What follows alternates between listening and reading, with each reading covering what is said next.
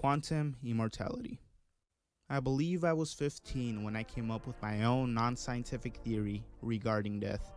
I knew that I could not recall anything before my birth, nor most things after. My earliest memories became vivid near the ages of 6 through 8. Not that it matters, but definitely worth noting for my personal knowledge. All I wanted to explain from my examples is that I only know what it is to be alive and cannot conceive to the slightest of what it's like to not. My theory went something like this. What if you already died? What if when you had a near-death experience, it actually killed you, and what lives on is your soul playing along as if you hadn't succumbed to death? What if we are all immortal, but every time we die, we branch off into another dimension in which we are not dead? But in the past dimension, we do pass, and our families mourn, and friends remember.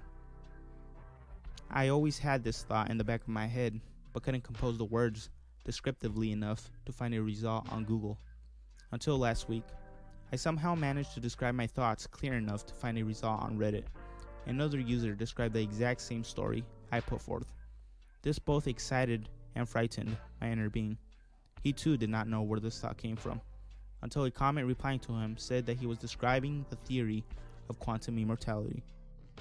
Quantum immortality is the theory of the many worlds interpretation of quantum mechanics. Quantum immortality is a thought experiment that puts forth a scenario in which you as a person survive definite quantum suicide. Here's an example. Let's say you get into a box with a gun pointed at your dome. Somehow, the trigger measures the spin value of a proton every 2 seconds. If it spins one direction, it does nothing. If it spins the opposite direction, the trigger is pulled and you die. The proton gives you a 50% chance of living, making it as random as it could be. Now stay in the box until 200 seconds have gone by, the trigger being pulled 100 times. Your chances of random survival have plummeted to 0.00%, reassuring that you are indeed immortal.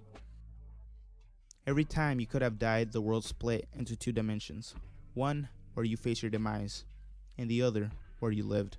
Either way, the only one you could have experienced was the one where you lived, where your consciousness was existing, because you cannot know that you died, making you immortal, sort of. Hugh Everett, the father of the many worlds interpretation, believed in the concept religiously. Chain smoking, heavy drinking, and no exercise sadly led to his death at 51 years old.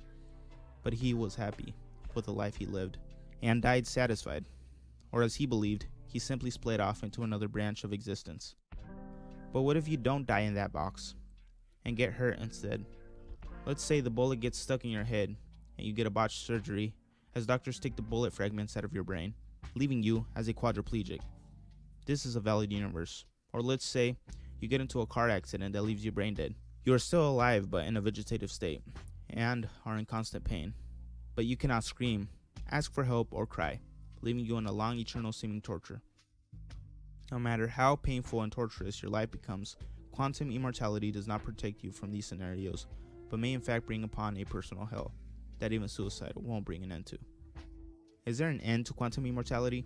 The interesting factor of quantum immortality is that it does not end the effects of aging and the problems congruent to it.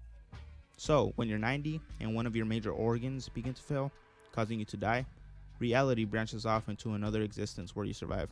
Your consciousness would exist in a perpetual state of being about to die, a never-ending saga of you on your deathbed, because you can only experience your living self. Thank you. Red, cool it. Come on, baby. Head man in charge, right? Put the gun down. All right, we believe you.